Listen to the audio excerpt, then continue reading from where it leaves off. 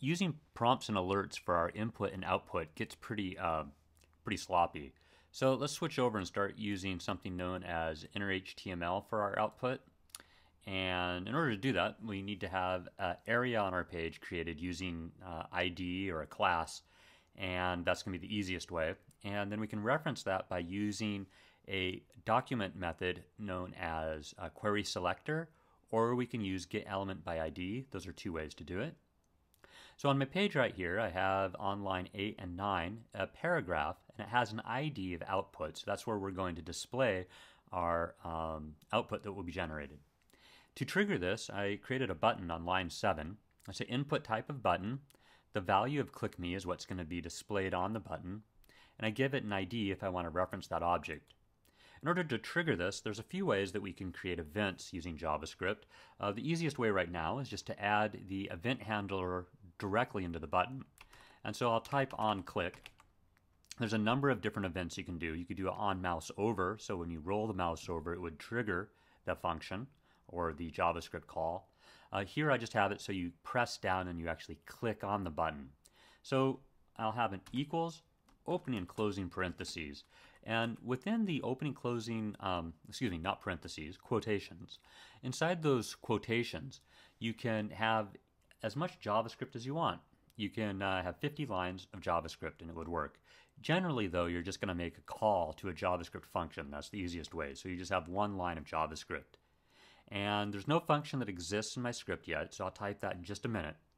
Right now, I just make the name of the function that I'll type, and so I just call it rand number and opening and closing parentheses because it's a call to a function. So there's my JavaScript statement. Notice that I end it with a semicolon between the opening and closing quotes. I come down here and I'm going to go ahead and make a function, and I will want it to be the same as the one that I'm calling on line 7.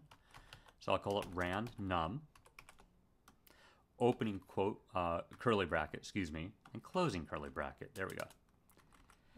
So it generates a random number on line 13.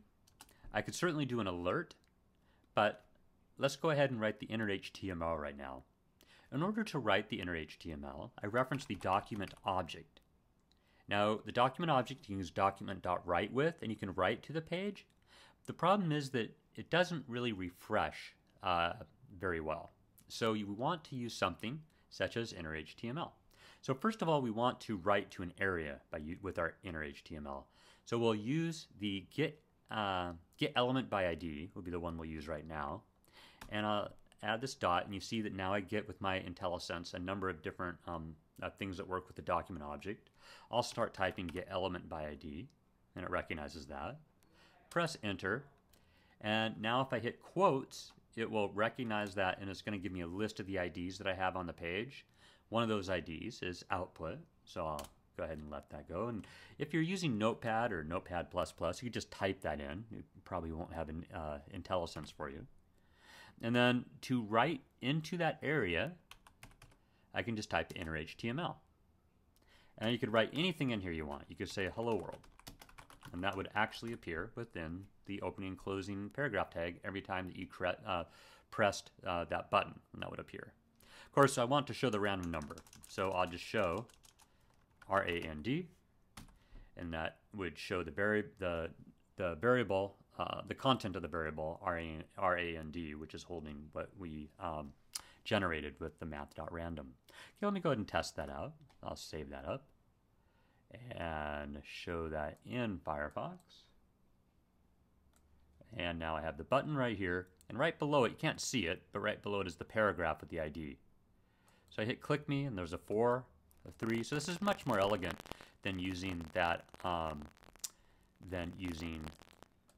alert, isn't it? This is great. Nice.